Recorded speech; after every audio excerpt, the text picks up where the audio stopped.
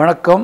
இந்த 2019 குரு பெயர்ச்சி அப்படின்றது நம்ம சொல்கிறதுக்கு முன்னாடி இதுக்கு ஒரு விளக்கம் கொடுக்க வேண்டிய அவசியம் இந்த வருஷம்ன்றது கட்டாயமாக இருக்குது.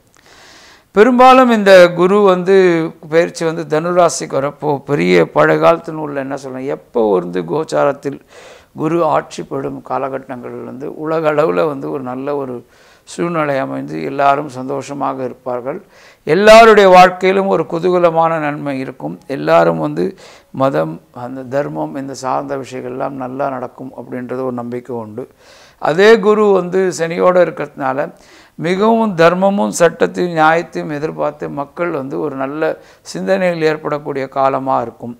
இந்த தனிப்பட்ட ராசி பலன்களில் இந்த வாட்டி குரு பயிற்சிக்கு நாம் சொல்லியிருக்கிற பலன்கள் ரொம்ப சுருங்கி டைரக்ஷன் மட்டும்தான் சொல்லியிருக்கோம். ஏன்னு பார்த்தீங்கன்னா, குரு ஏப்ரல் மே ஜூன் இந்த காலகட்டங்களில் ஆட்சி வீட்டிலேருந்து நீச்சமாயிட்டு திரும்பி சனியோடு சேர்ந்து திரும்பியும் பின்ன வரக்கூடிய ஒரு காலகட்டம். ஸோ குரு ஏறத்தாழ 3 மாதம் அத்திசாரத்தில் போகிறது. அதுக்கப்புறம் சனி பிப்ரவரி மாதத்துக்கு அப்புறம் போய் தனுஷ்லேருந்து மகரத்துக்கு போகிறது. ஸோ குரு பயிற்சிக்குன்றது நம்ம தனியாக பலன்கள் சொல்லப்போ அதனுடைய மாற்றங்கள் வேற்றுமைகள் நிறையா இருக்கிறதுனால அந்தந்த மாத பலன்களில் நிறைய நன்மைகளும் மற்ற விஷயங்களும் அதிகமாக சொல்கிறதுக்கு வாய்ப்புகள் அதிகமாக இருக்கிறதுனால வெறும் குரு பயிற்சிக்கு நம்ம சொல்லக்கூடிய விஷயங்கள் அதுக்கு நிறைய நம்மளுக்கு ஒரு மதிப்பீடுகளில் உள்ள இன்னல்கள் நிறையா இருக்குது. அதனால் அதை சுருக்கி சொல்லியிருக்கோம். தனிப்பட்ட முறையில் ஒவ்வொரு லக்னமும் அவங்களுடைய தசாபுக்திகளுக்கும் வித்தியாசமாக இருந்து இந்த மாற்றங்கள் நிறையா இருக்கும். ஸோ இந்த குருவும் சனியும் ராகு கேத்துவும் எல்லாமே உங்களுக்கு இந்த 12 மாதத்துக்குள்ள ஒரு மாற்றங்கள் ஏற்படுற இந்த காலகட்டங்களில் மிகவும் அவங்களுடைய பார்வைகள், இப்போ குரு மாற்றம்னா குருவினுடைய பார்வையினால் நிறைய நன்மைகள் நடக்கும். அப்படி இருந்தாலும் அது மாற்றத்துக்குள்ளே இன்னொரு 3 மாதத்துக்குள்ளே சனி மாறுறதும், அதுலேருந்து ஒரு 2-3 மாதத்துக்குள்ளே திரும்பி குரு அதிசாரத்தில் போகிறதும், இந்த காலகட்டங்கள் இப்படி இருக்கிற காலகட்டங்களில் அது மற்ற கிரகங்கள் சூரியன் புதன் சுக்கிரன் அங்காரகன்ன்றது இதெல்லாம் மிகப்பெரிய விஷயங்கள். அந்த நம்ம அடிப்படையாக 9 கிரகத்தினுடைய மாற்றங்களையும் வச்சு தான் நம்மளால் ஒரு பலன்கள் சொல்ல முடியும். அதில் சந்திரன் மிகவும் ரொம்ப ஃபாஸ்ட்டாக மூவ் ஆகிட்டு இருக்கிறதுனால 2 நாளைக்கு ஒரு வாட்டி மூவ் ஆகிறதுனால சந்திரனுடைய ராசி பலனை தவிர்த்து, சந்திரனுடைய மூவ்மெண்ட்டை தவிர்த்து மாத பலன்களில் விசேஷமாக நம்ம சொல்லக்கூடிய வாய்ப்பு இருக்கிறதுனால இந்த ராசிக்கு இப்படி இருக்கும், இந்த லக்னத்துக்கு இப்படி இருக்கும்ன்ற ஒரு விஷயத்தை ஒரு கோடிட்டு காணியிருக்கோம். இதில் ராசிக்கு சொல்லப்பட விஷயங்கள் லக்னத்துக்கு சொல்லப்படுறதில்ல. கோச்சாரத்தில் ஜென்மத்தில் குரு வரதும், அப்புறம் பார்த்தோம்னா நம்ம நிறைய இடத்துல குரு இருக்கிறது கோச்சாரத்தில் தீமையாக சொல்லப்படுது. 7இல் குரு கோச்சாரத்தில் நன்மையாகவும், ஆனால் லக்னத்துக்கு 7இல் குரு இருக்கிறப்போ திக்பலமற்ற இருக்கிற ஒரு சூழ்நிலை ஏற்படுறது. அதே மாதிரி ஜென்மத்தில் குருன்றது ராசியில் இருந்தால் அது நம்மளுக்கு அது ஒரு விதமான ஒரு ஒரு ப்ரெடிக்ஷன் நெகட்டிவாக இருந்தாலும், லக்னத்தில் குரு இருக்கிறப்போ திக்பலமாக இருக்கிறதுனால அதனுடைய பலன்கள் வேறுபட்டு இருக்கும். ஸோ லக்னத்துக்கும் ராசிக்கும் கோச்சார பலன்களில் குருவும் சனியினுடைய பலன்கள் சில விஷயங்களில் மாறுபடுறதுனால லக்னத்துக்கு தனியாகவும் ராசிக்கு தனியாகவும் தெரிஞ்சிக்க வேண்டிய அவசியமும் இருக்குது. ரெண்டும் சேர்ந்து தெரிஞ்சுக்கிறது மட்டும் இல்லாமல் உங்களுடைய தசாபுக்திகளும் உங்கள் ஜாதகத்தில் இருக்கிற அடிப்படை அமைப்புகளும் தெரிஞ்சுட்டால் ரொம்ப அதிகமாக இருக்கும். இதில் சூரியன் மிகவும் வலுவான கிரகம். இந்த சூரியனுடைய மாற்றம் மாதம் அதிகமான தாக்கம் எல்லாருக்கும் இருக்கும். புதன் அடிப்படையாக சூரியன் ஆத்மா, புதன் உங்களுக்கு நரம்பு நாடிகள் இதனுடைய தேகம் இந்த மாதிரி விஷயம். சந்திரனும் சரீரகாரகன், அங்காரகன் ரத்தம் மொத்தமான விஷயத்தினால அங்காரகன் சுக்கிரன் இந்த மாற்றங்களோடு சேர்ந்து குருவும் சனியும் மாற்றம் எப்படி இருக்குன்றது ஒவ்வொரு மாதமும் விரிவாக தெரிஞ்சுக்கலாம். அதனால் நிறைய நன்மை உண்டு. அதனால் உங்களுக்கு இந்த ஒரு பயிற்சி பலன்களில் கொஞ்சம் சுருக்கி சொல்லியிருக்கிறது மன்னிக்கவும். நீங்கள் விரிவாக மாத பலன்களை பார்த்து கண்டிப்பாக தெரிஞ்சுக்கலாம்.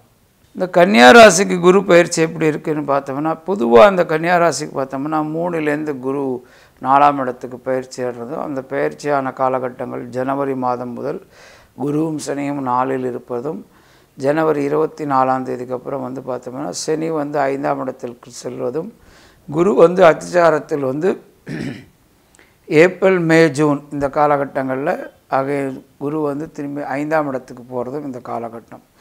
பொதுவாக கன்னியா ராசிக்கு பார்த்தோம்னா இந்த ஏப்ரல் மே ஜூன் இந்த மாதங்களில் ஒரு நல்ல ஒரு சந்தோஷமான நிலைமையும் வெற்றி அடிக்கக்கூடிய காலமாக குரு அதிசாரத்தில் போகிறப்போ மிகவும் நன்மைப்படக்கூடிய ராசியாக கன்னியா ராசி கண்டிப்பாக இருக்கும். அதே நேரத்தில் ராகு கேதுனுடைய சாரம் பார்த்தோம்னா ராகு 10ஆம் இடத்தில் இருக்கிறதும் 4ல் இருக்கிற கேது வந்து செப்டம்பர் அடுத்த வருஷம் 20ஆம் தேதிக்கு அப்புறம் இந்த கேது ராகு 3ல் கேது ராகு 9ஆம் இடத்தில் இருக்கிற இந்த காலகட்டத்தில் இந்த ஒரு குரு பெயர்ச்சி அப்படின்றது கன்னியா ராசிக்காரங்களுக்கு எல்லா விதமான ஒரு சந்தோஷத்தையும் வெற்றியும் கொடுத்தாலும் பொதுவாக ராசி பலன்கள் 4ல் குரு வரப்போ வந்து ஒரு சனியோடு இருக்கிற இந்த காலகட்டங்களில் நிறைய கன்னியா ராசிக்காரங்களுக்கு பார்த்தோம்னா தன்னுடைய வீடு மாற்றுறது, இல்லைனா புதுசாக ஒரு ஊருக்கு கிளம்பி நீங்கள் டிரான்ஸ்ஃபர் ஆகிறது, இல்லை புதிய ஒரு நாட்டுக்கு போக வேண்டிய ஒரு சூழ்நிலை, இந்த மாதிரி நிறைய தொழில் ரீதியான இல்லை வேலை ரீதியான மாற்றங்கள் வந்து பெரிய அளவில் ஏற்படக்கூடிய ஒரு காலமாக கன்னியா ராசிக்காரங்களுக்கு இருக்கும். வாழ்க்கையில் மீதி நல்ல விஷயங்கள், கல்யாணம், இந்த மாதிரி விஷயங்கள்லாம் ஒரு நல்ல விதமாக முடியறதுக்கு உண்டான வாய்ப்புகள் இந்த வருஷம் இந்த குரு பெயர்ச்சி காலகட்டத்தில் அதிகமாக இருக்கும். கன்னியா லக்னத்தில் பிறந்தவங்களுக்கு ஒரு சற்று மாறுபட்டான ஒரு சூழ்நிலையும் மிகவும் அருமையான ஒரு விஷயங்கள் நடக்கக்கூடிய வாய்ப்பு கன்னியா ராசியை பிறந்த விட அதிகமாக இருக்கும். அப்படி கன்னியா ராசி கன்னியா லக்னம் சேர்ந்து இருக்கிறவங்களுக்கு ஒரு கூடுதலான ஒரு பலன் ஏற்படக்கூடிய வாய்ப்பு இருக்குது. கன்னியா லக்னத்தில் பிறந்தவங்களுக்கு பார்த்தோம்னா இந்த குருவும் சனியும் வந்து 4ல் இருக்கிற காலகட்டமே வந்து பார்த்தோம்னா பஞ்சமஸ்தானாதிபதியும் 4 கூடியவனும் 5 கூடியவனும் சேர்ந்து இருக்கிறது ஒரு ராஜயோகமான ஒரு காம்பினேஷன் சொல்லலாம். அதுக்கப்புறம் இந்த 4ஆம் இடத்துலேருந்து சனி 5ஆம் இடத்தில் போகிறதும் அங்கேயும் இந்த குரு சனியினுடைய சேர்க்கை, குரு நீச்சமாய் இருந்தாலும் அந்த 3 மாதம் அதிசார நிலைமையில் அதுவும் வந்து ஒரு ராஜயோகமான ஒரு காம்பினேஷன் தான் சொல்லலாம். ஸோ கன்னியா லக்னத்தில் பிறந்தவங்களுக்கு ஒரு சிறப்பு பலன்கள்ன்றது அதிகமாக வாய்ப்பு அதிகமாக இருக்குது. கன்னியா ராசியில் பிறந்தவங்களுக்கு ஒரு நியூட்ரலான ஒரு காலகட்டமாக இருக்கும். இது ரெண்டும் சேர்ந்து இருக்கிறவங்களுக்கும் மிகவும் சிறப்பான பலன்கள் இருக்கும். இருந்தாலும் இந்த கன்னியா ராசியில் பிறந்தவங்களுக்கு வந்து எல்லா வெற்றியும் அடையக்கூடிய ஒரு காலமாக இருக்கும்.